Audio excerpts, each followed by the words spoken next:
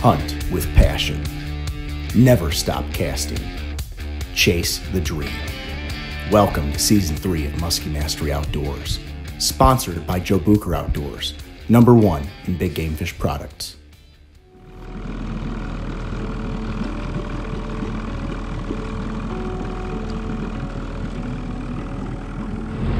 Woo! Good morning, guys. Wow, a little cooler out than I had anticipated.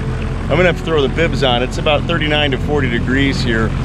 Late summer, early fall period beginning. A little bit of a transition here, which is a really good time to go and chase big muskies. The transition into that fall period really has a significant effect on the movement of large animals, whether that be deer, elk, and here, of course, this morning we're looking at to tie into some big muskies. Of interest today, as far as the moon's concerned, we've got a new moon. So today is the day of the new moon, and we have a 7:33 a.m. moon rise. So I'm hoping to get on my best spot here this morning, right on moonrise. Slack calm. Gonna be throwing the TR, gonna be throwing the 700 Booker tail, gonna be doing a little run and gunning. So stay tuned here. We'll see if we can't score on a hog.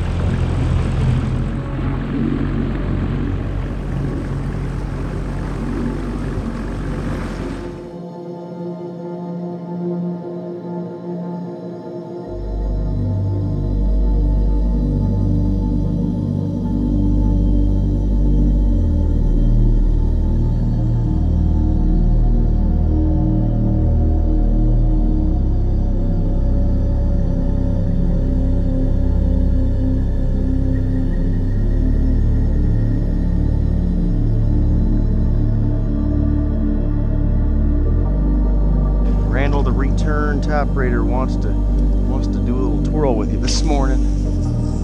Bait fish all up in those shallow weeds. That's a good sign. Good cabbage up there.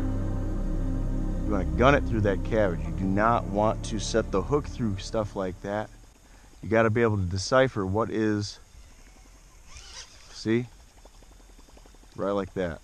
You do not want to set the hook through that stuff and blow the cast. You want to just gun it. You just want to gun it. Even if that ends up being a big old muskie, it sucks in. You still got a little time with the top water. Set the hook. You don't need to be, jumping the gun on a top raider. There are certainly some fish on this brake line. There are definitely some fish on this brake line. Let's see if... Oh, got her! Oh my gosh! Big fish! Nice muskie! What a strike! Oh my gosh! Oh my god!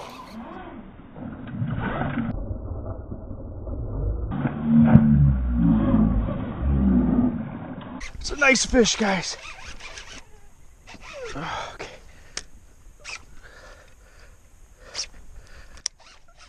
Oh, that's a nice fish. Boy, if she's staying down there, huh? Alright. Just gonna play this girl out a little bit. Okay. That's a good fish. I don't know how well she's hooked.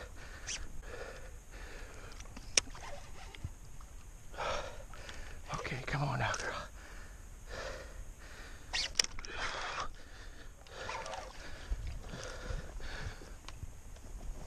All right. Come on now.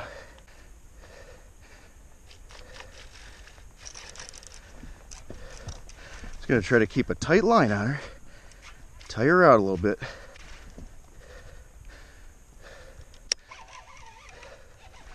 Just gonna try to keep a tight line on her. Try to keep a tight line on her. If we can't sneak her up.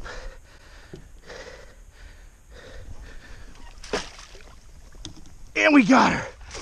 Oh, okay. And we got her. Oh shit. Okay. Whoo. Oh my gosh. Oh my gosh. I don't know how well she was hooked. Whew. Holy cow, that was ridiculous. Oh my God. Oh my God. Right before moonrise. See if we can't. Wow, a nice fish too. Nice musky. Oh, I know. Nice fish. Beautiful musky. Barely hooked. Okay. All right, I got her. There she is, guys. Wow. Look at the size of that musky. Holy cow, big, dark female here on the Topwater. Early fall period. You can't beat it. It's the last real good Topwater bite of the year, and this big musky fell for it. Came in like a locomotive. Man, big old freight train musky right there. Look at the size of that sucker.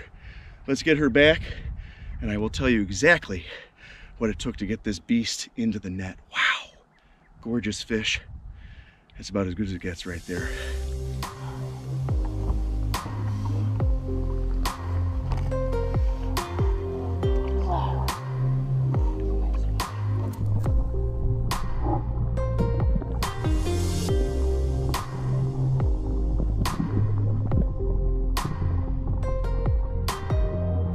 This fish is ready to go.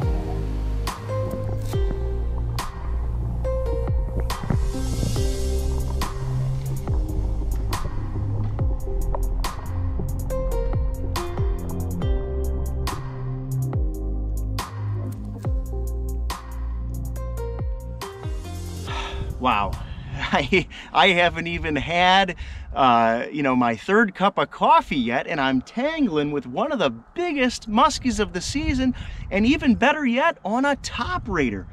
Wow. Now, you could have said that I called this musky because, just in my mind, I was gearing up for this particular spot and this particular lure. The late summer and early fall period, here it's Labor Day weekend here in northern Wisconsin, this is one of the single best times to fish a topwater. And here I'm with my favorite, the Topwater here. And there's a number of reasons why I like fishing a Topwater late in the season here, the summer part of the season and early fall. The weeds are peaked at this time of the year. They're starting to die off because, that daylight is starting to wane. We're losing daylight, so the day is becoming shorter. But, the weeds are still really thick. There's a lot of, little minnows and various, perch and panfish species that are still holding up in these shallow weeds. And you need either a Topwater or a slot master to get it through. When you got the slack, calm, kind of overcast conditions like this, it really just screams TR. You can't not throw a Topwater under these type of conditions.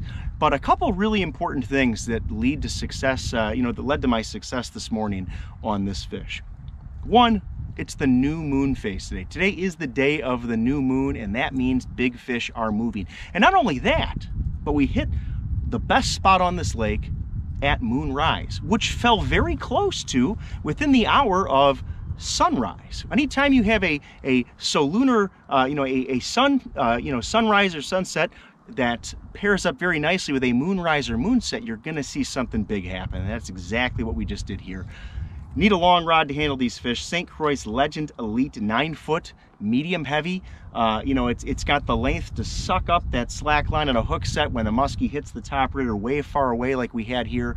And when you're fighting a fish around the boat, around the bow there on the front, you need that long rod to do that. So guys, this is all about, transitional period here. We're moving into fall, big fish are moving. Be on your best spot on moonrise or on a major solunar period here. You got the sun and the moon teaming up, and we just teamed up on a big hog musky. One of the best of the year, guys. Really hope you enjoyed this segment, and as always, thanks for watching.